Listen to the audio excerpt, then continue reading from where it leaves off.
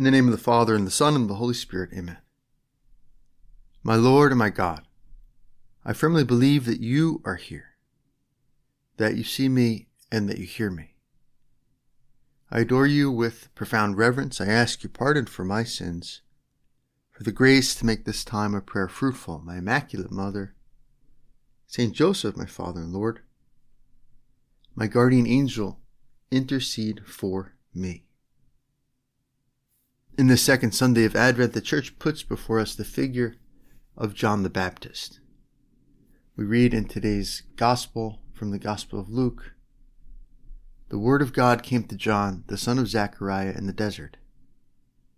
John went throughout the whole region of the Jordan, proclaiming a baptism of repentance for the forgiveness of sins." As we know, Lord, Advent is a penitential season, a season in which we look to fight against our sinfulness, to recognize the different ways in which we sin, and fight to make up for it and to overcome it. And it's a wonderful way of preparing for you to come, Lord, as our Redeemer, as our Savior. We need you to save us from our sins. John's preaching was backed up by his penitential life.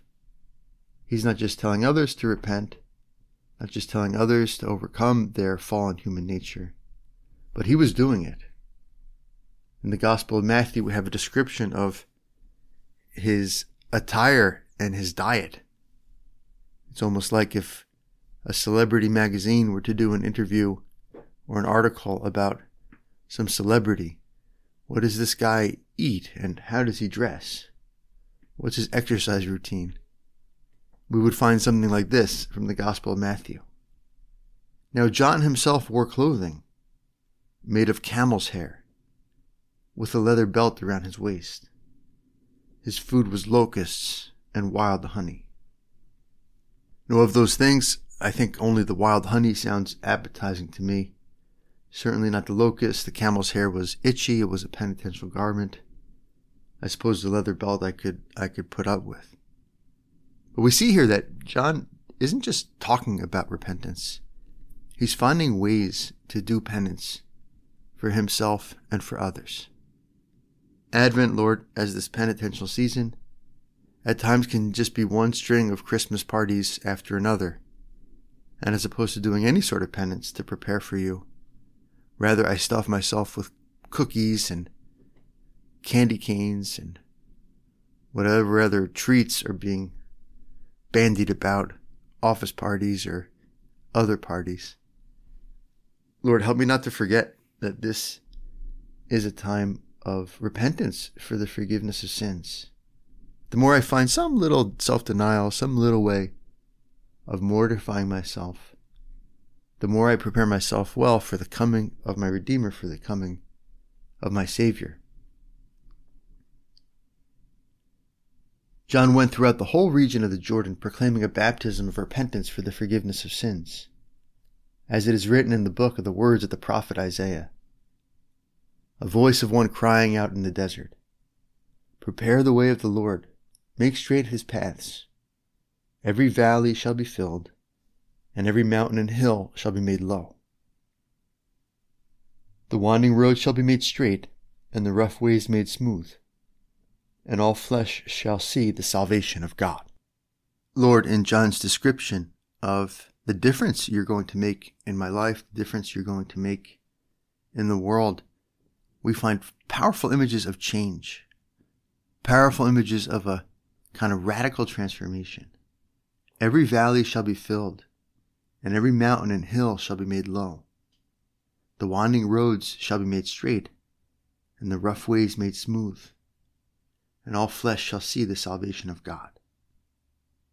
Imagine experiencing this, that you go for some hike to your favorite mountain and you get there and it's gone. There's no mountain there. What a shock. What a tremendous change. Something drastic must have happened there, that a mountain or a hill be made low. Or you go to some valley or some gorge and it's not there anymore. It's just a tranquil plain. Some rolling hills in place of that steep valley or that ravine. tremendous images of change of God's power. And of course, Scripture always has a spiritual and moral sense. That these changes that John the Baptist describes, these ecological, cosmological changes, are changes that our Lord wants to bring about in your soul, in my soul. Hills made low, valleys filled, winding roads made straight. But I have to believe this is possible. In order, Lord, to have you work miracles in my soul, I have to believe it's possible, and I have to want it. I have to be on board. There's a book that's been popular in recent years. It's called Mindset by a psychologist, or maybe she's a psychiatrist, one of those lady named Carol Dweck. And it's a helpful book. It basically makes the point that if people don't think they can change and grow, then they won't. And if they do think that they can change and grow, then they tend to improve in things that they're working on, that they're interested in improving. And it makes sense, right? If I think, well, I'll never get better at this because I'm bad in this way, well, that's a self-fulfilling prophecy of doom. Because if I think I'll never get better at this because that's the way I am, well, then I'll never try to get better, and I'll never look for help to get better. I'll just ignore that aspect of growth, that aspect of my life.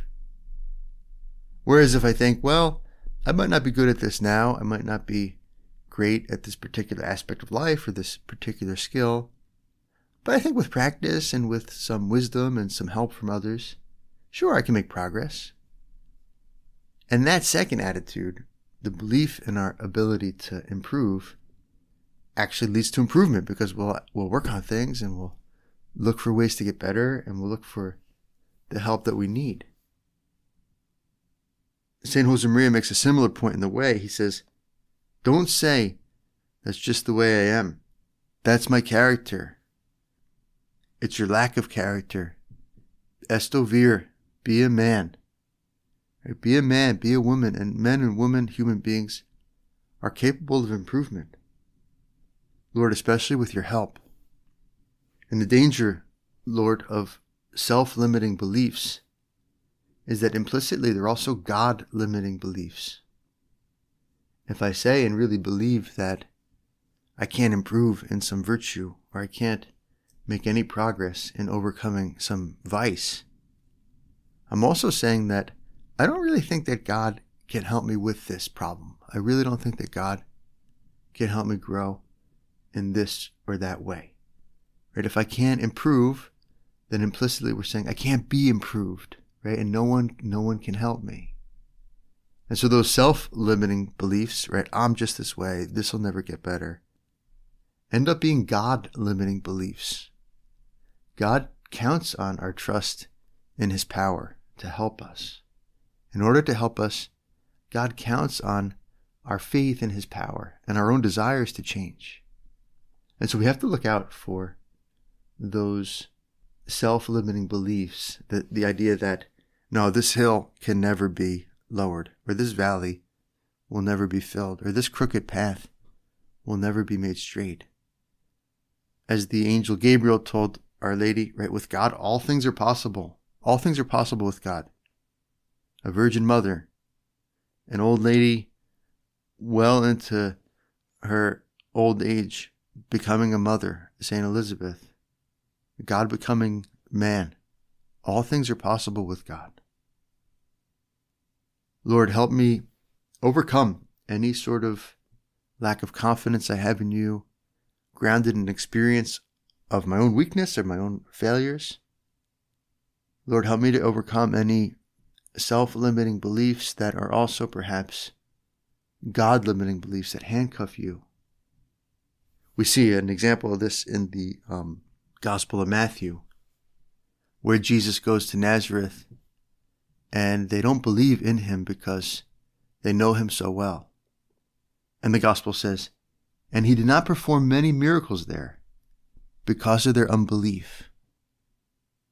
So there's something about belief that unlocks God's power, unlocks miracles, not just physical miracles, but perhaps more importantly, in our case, spiritual and moral miracles, improving some relationship that we thought was beyond repair, overcoming some vice or addiction that we thought we would never get traction on, building some habit that we thought was beyond our natural capacity, learning how to pray better after years of scuffling along and half-heartedly trying to pray.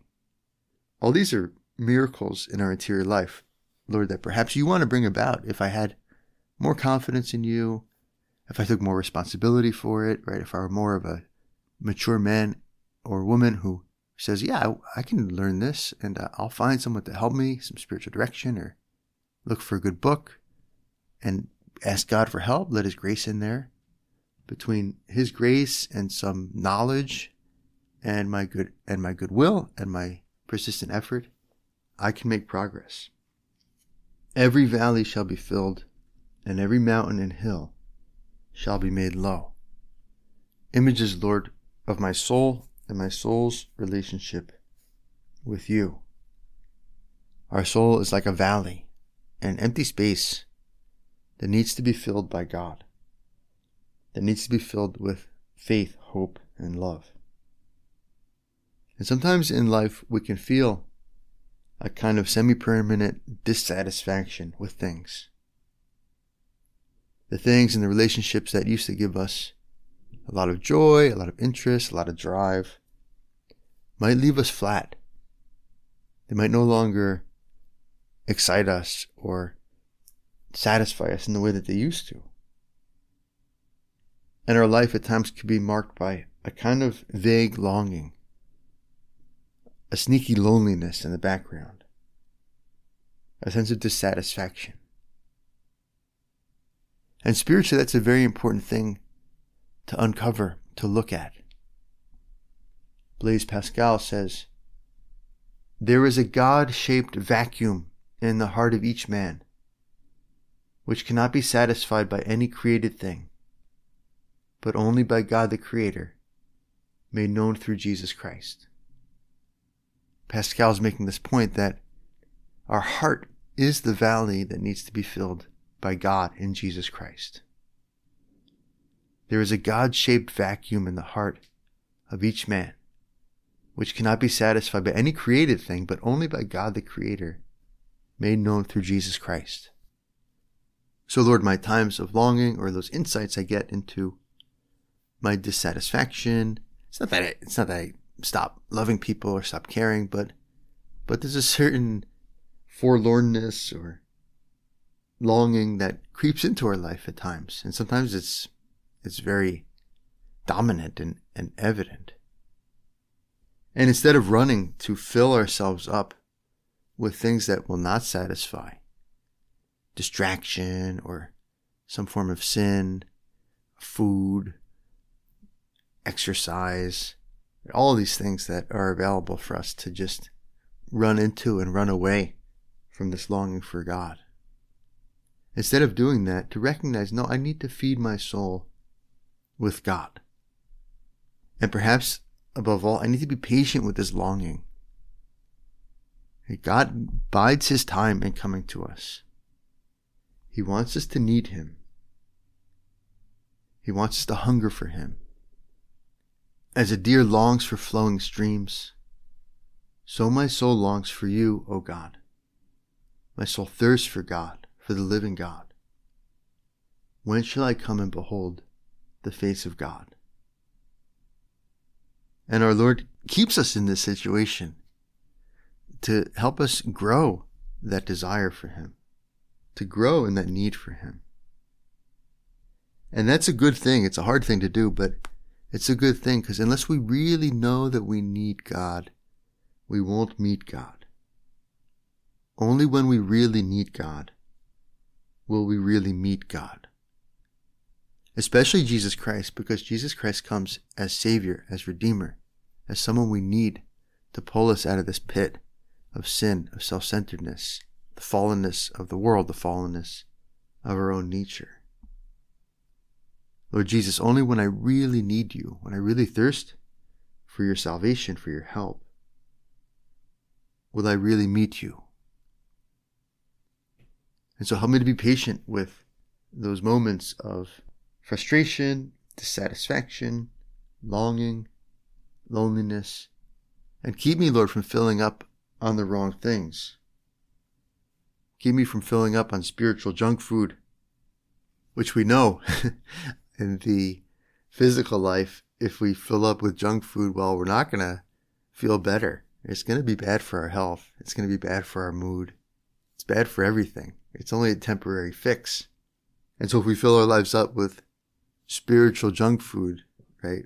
Lower distractions, lower motives, lower escapes from our problems, from those valleys or hills that are bothering us, well, it's not going to work. It's not going to help.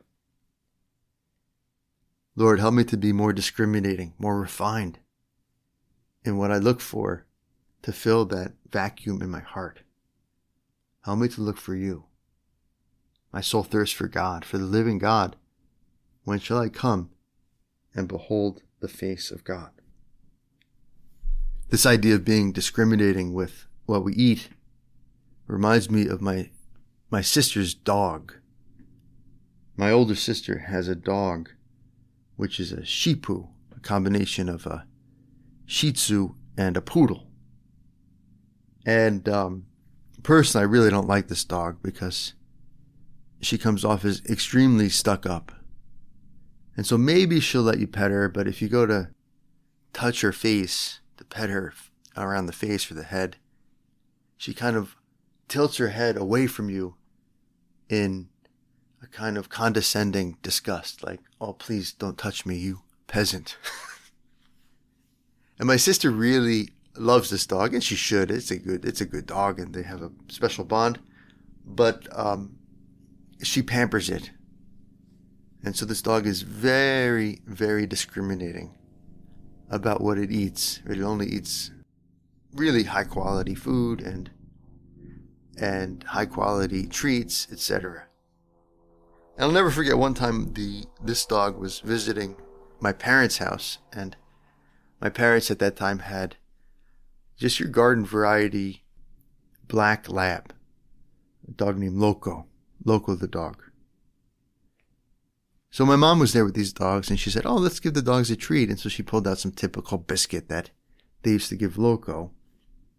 And so she gives them to both dogs. And of course, Loco is just this animal and gobbles up that treat, all excited.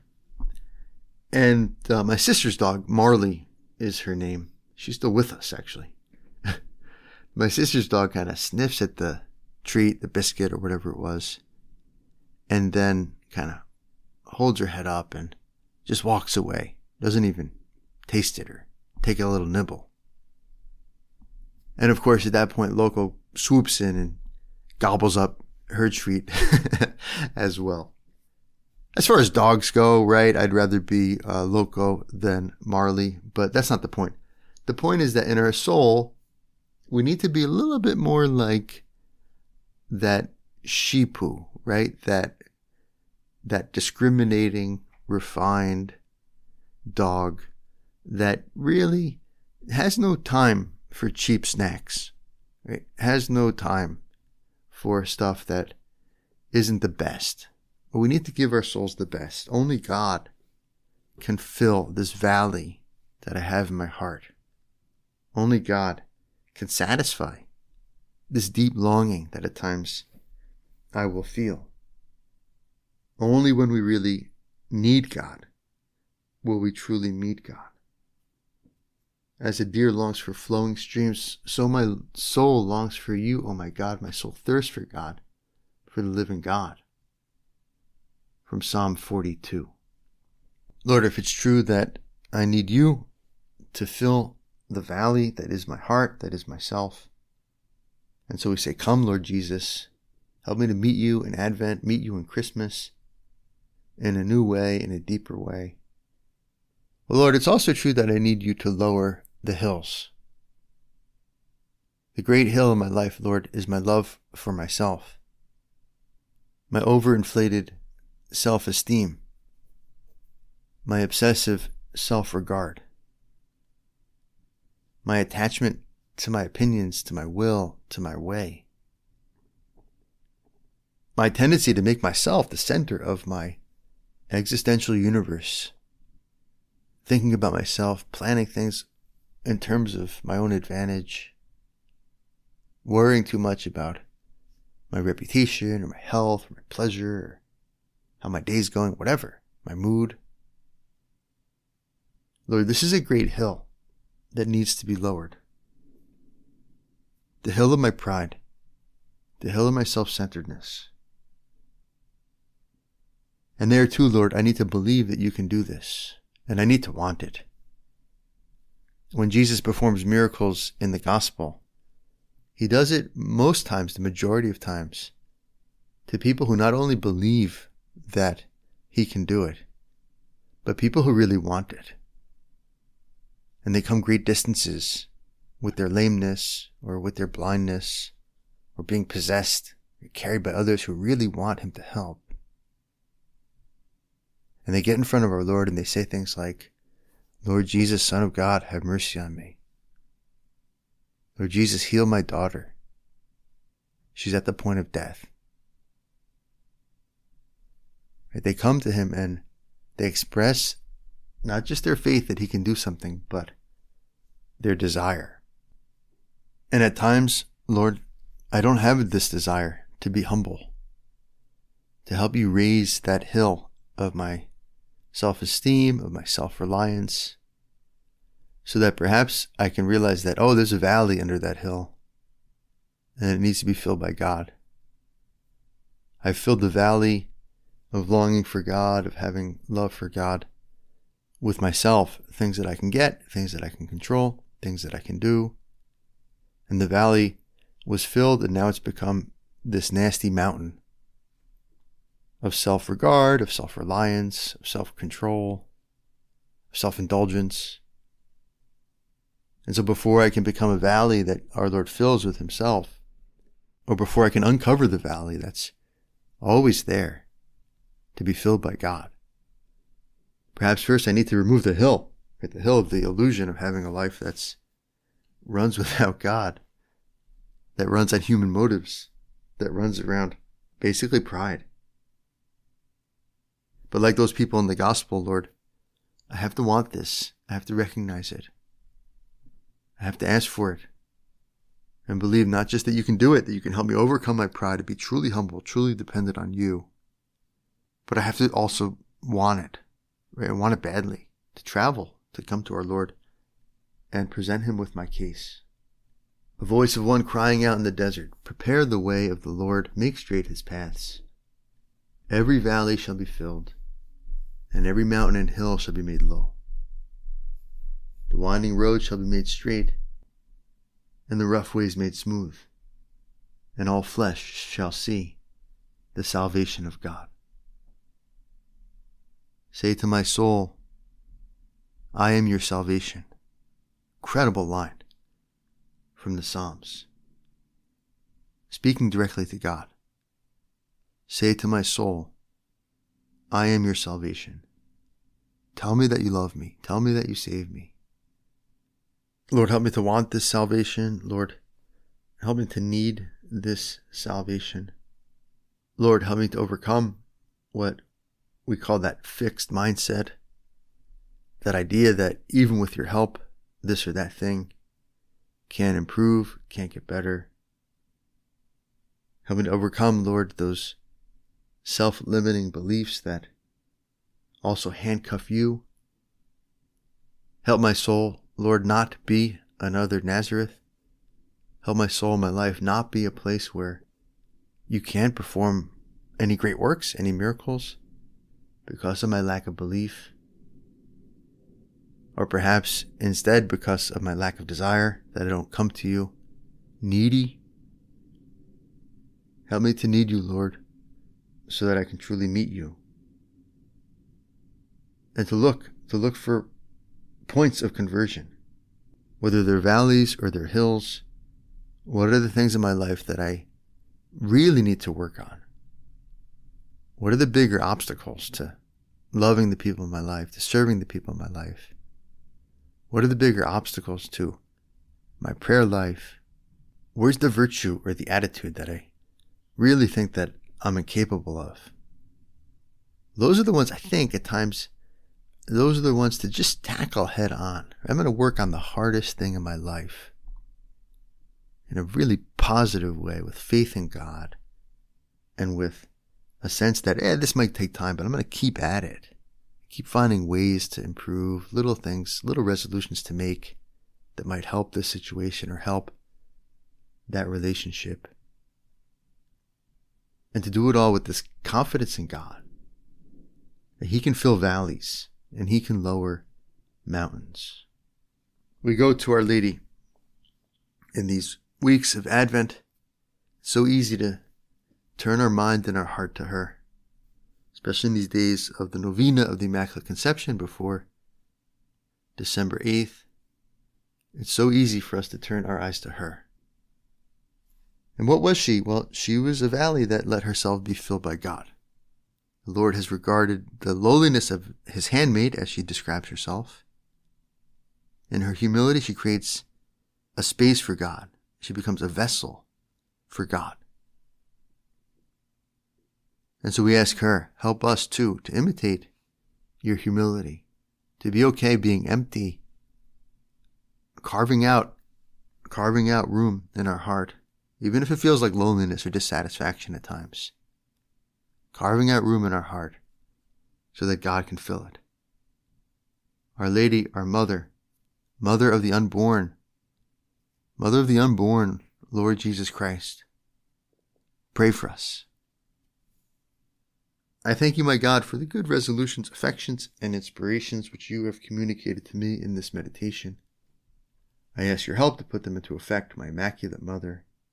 Saint Joseph, my Father and Lord, my guardian angel, intercede for me.